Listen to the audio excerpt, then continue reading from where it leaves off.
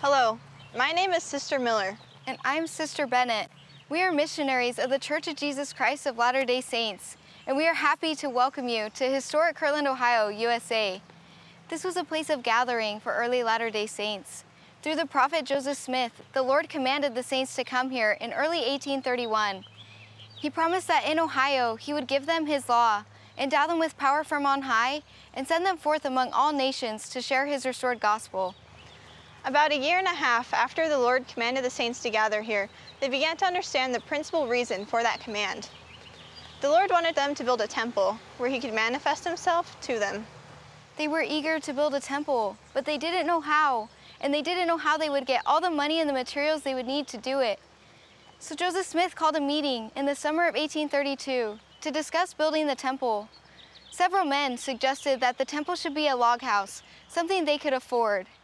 Joseph Smith rose and reminded them that they were not building a house for themselves or any other person, but a house for God. He said, "And shall we, brethren, build a house for our God of logs? No, brethren, I have a better plan than that. I have the plan of the house of the Lord given by himself. You will see by this the difference between our calculations and his ideas." In the next few years, the saints would build the Kirtland Temple, according to a vision the Lord had given Joseph and his two counselors in the first presidency.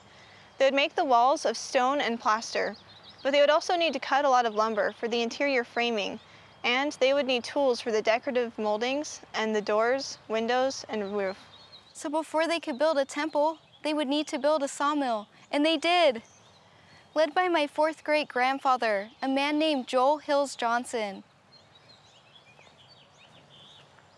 Joel and his wife Anna were living in a neighboring town when the saints came to Kirtland. They heard the restored gospel of Jesus Christ, and they were converted. They were baptized and joined the church.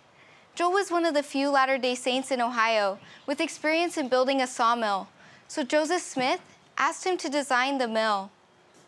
Joel and his brother David donated their time and talents into overseeing this project. Bishop Noel K. Whitney donated a piece of land. Today we are excited to show you a replica sawmill built in 2003 in the location of the original mill. Joel Hills Johnson and his crew worked for 6 months to complete the work on the mill. Each day they prayed together and then went to work. They installed a huge saw to cut logs into lumber. Let's go check out the woodworking shop. They created a woodworking shop with tools like planes and lathes that could transform lumber into pulpits, window sashes, decorative moldings, and stair rails. Beginning in 1834, this mill supplied the church with finishing lumber for the temple. It also supplied boards for homes and other buildings. And how do they power these tools? They built a water wheel that harnessed the force of Stony Brook. In early 1836, the temple was ready. The entire community of Latter-day Saints had worked together to build it according to the vision the Lord gave their prophet. Eliza R. Snow, a new member of the church in the area, described this effort. She said, "With very little except brain, bone, and sinew, combined with unwavering trust in God, men, women, and even children worked with their might. Their energies were stimulated by the prospect of participating in the blessings of a house built by the direction of the Most High and accepted by Him." On March 27, 1836, Latter-day Saints sat shoulder to shoulder in the Kirtland Temple, excited to join a special meeting there. Their prophet, Joseph Smith, offered a prayer to dedicate the building to the Lord as a house of prayer, a house of fasting, a house of faith, a house of learning, a house of glory, a house of order, a house of God. Eliza R. Snow recorded her memories of that day. She said, "No mortal language can describe the heavenly manifestations of that memorable day.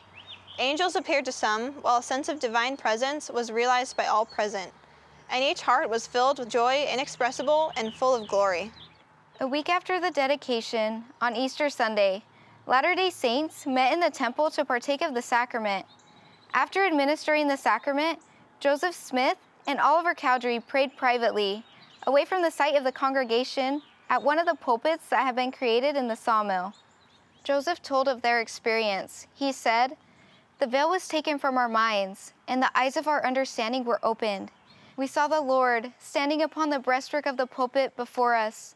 and under his feet was a paved work of pure gold, in color like amber. His eyes were as the flame of fire. The hair of his head was white like the pure snow. His countenance shone above the brightness of the sun, and his voice was as the sound of the rushing of great waters, even the voice of Jehovah saying, I am the first and the last. I am he who liveth. I am he who is slain. I am your advocate with the Father. Behold, your sins are forgiven you.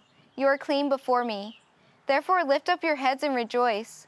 Let the hearts of your brethren rejoice, and let the hearts of all my people rejoice, who have, with their might, built this house to my name.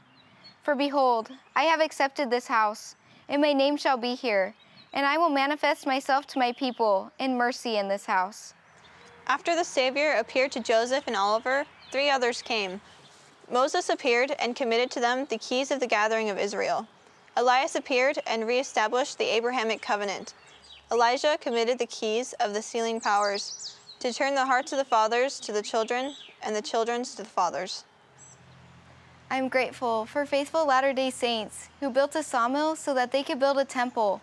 And I'm grateful for the unfolding restoration of truth and power that occurred in that temple. To me, this is a holy place. Thank you for joining us.